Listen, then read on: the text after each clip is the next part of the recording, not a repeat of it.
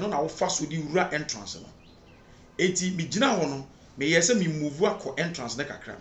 ena mi hu say the vice president of Ghana Dr. Baumia Mahmoud Baumia eba of the northern parts of of Ghana ye baby entrance no a hot side no free or di ba be wura auditorium nim enti de mu ya no say all be wura auditorium nim no na chi no atade na hya na suit no na akire ni nyina tete ate free shoulder part na beti esane saa de besi form ho nyina tete sie won achi. What it means is that a certain Napo was not elected by accident and yet continue MPP for you know or Baba be cover the shame and I said the nakedness of a certain what Baumia said ye beya papa ni be famu no de akọ eti anya me nwanwa say at the end of the day ye to abani wie December 7th MPP will emerge victorious. Abusia from it obi biara ye from mala makwala nyame me na me da Pansoba Spiritual and Herbal Center yare bia wa wonya ho aduro no Uba ya so ya ebe so bisa problem ne dia ma bibi ti say hepatitis bibi ti say stroke ene dia keka ho nyina wo de ba Pansoba Spiritual and Herbal Center ye be so anu amo ye ya hanom ne ye adwuma ye jiska na mmom wo ba ye ne wo kwa apam ho to wa na wo di aseda dia ye den e dia breye e bia na wo spiritual marriage wo ha no e ye ho hu asem wo na sika enjina wo kwa brotire wo bubon pa ya enye ye wo de bra Pansoba Spiritual and Herbal Center me pese ekwo wo asumi se ye adwuma yenjiska unno matuto yi ana wo de aseda de ayede e de abreye bibi ti say kratasem adwuma sem ohaw nkwada na wo de ba Pansoba Spiritual and Herbal Center ye beso ano me de obi biara ase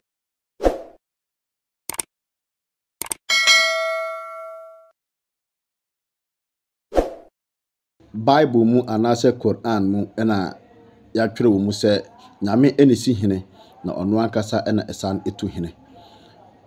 minko kramo dade but me gidi se ewo Quran mu because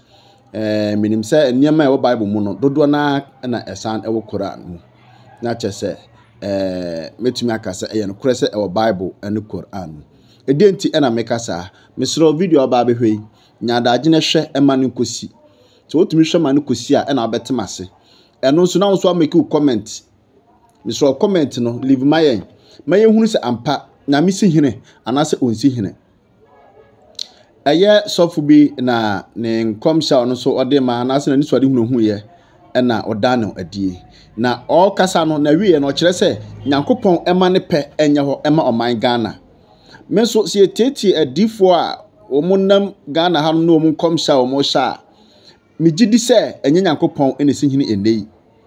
se nyankopon enesi hene enei kura na mingini se abatuo mu no nyankopon enesi hene obi ebeka se abato okran or Bible mu yes our Bible mu e wa fiefie mu nyina but enei abato no se ni esi ekọ no obaga na hanma abato na mingini se yehwe yasetenam eni ato aba mingini se yehwe good policies ni ato aba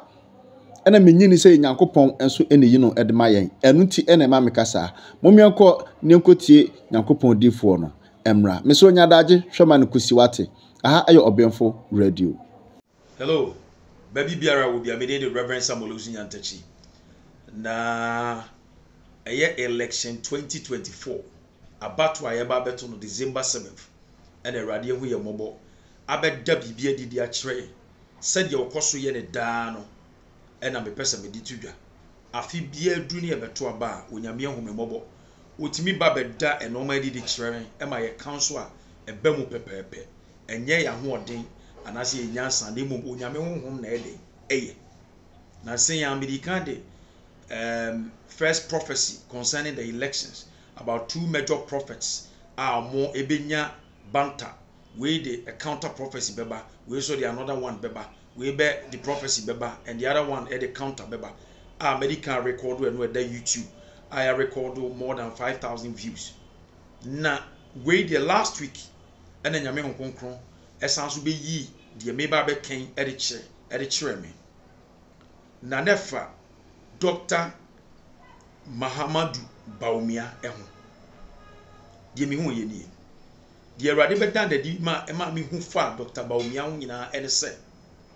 be hu se you see a very big auditorium no eye tin but said yes auditorium no ni ti ehwe north ena eto no ehwe southern part of Ghana.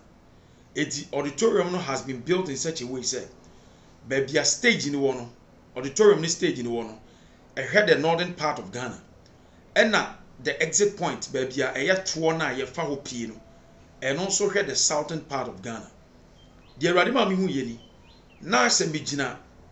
auditorium no veranda na the corridor and I say the main veranda at that auditorium in China and no na wo fa so di wura entrance no enti me gina ho no me yese me move akọ entrance na kakra and na me hu say the vice president of Ghana Dr. Mahama Bawumia eba of the northern parts of the of Ghana ye baby entrance no a hot side no free or the baby auditorium. Meaning how missing channel auditorium no ye seen it to say Kumasi Babaya Sports Stadium. Ye walk and become any squad. Sana me patre. It even say Senke Babaya Sports Stadium and the example o free and become side any be auditorium nim. Eti me who say urban. Na ma who say wa dress fine was a suit and inside ni white and was set trousers. Na suit in the color brown and a shell. Eti de mu yan say all be auditorium nim no na chino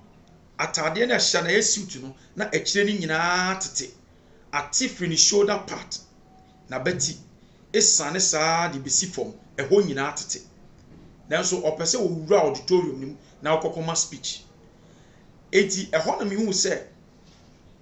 Dr. Napo Dr. Opoku Prempeh and so for the exit point the southern part of the building and kaya baba yara sports stadium na the example can make us also free infa ofia squad and eba it also headed towards baby amigina na be who say vice president sugina or person will auditorium no come speech it mu yan say me draw Dr. Napo and answer Matthew Opoku Prempeh attention say ne boss atade na ekire ni nyina tete a free the shoulders every a barbesi form ni nyina suit na tete it quickly me who say Dr. Matthew Opoku Prempeh akọ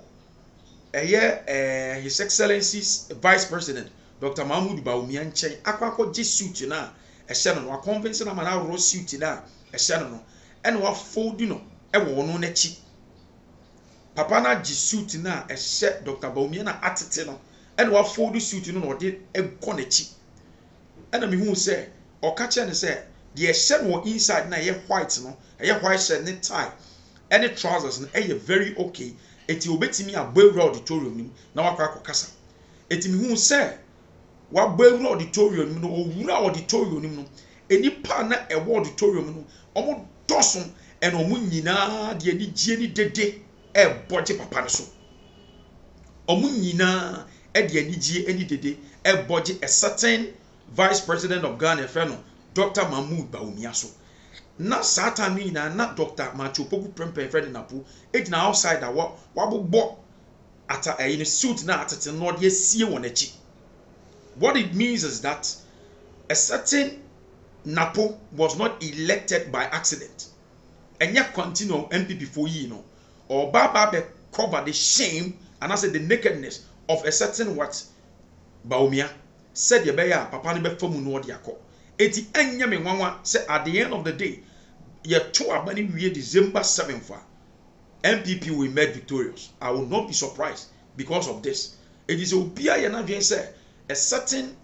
Bawumia ho nya akọ no Ghana for ntoma na enu nti no mko yi Napo e de ne ba ye say o meye all the dirty works ema papa no na ne ho nya akọ no na won fam na wo do auditorium won so no na edom boje no so a enipa dom hu amfi MPP flags bebre e auditorium won enipa dom egu nyina boje no so weni ade a Erade eda na di a o ma me hu ye onyame o ma ne pe enye ho ema Ghana bedamase me di the Reverend Samuel Osunyantachi nyame hia mo nyina bye bye.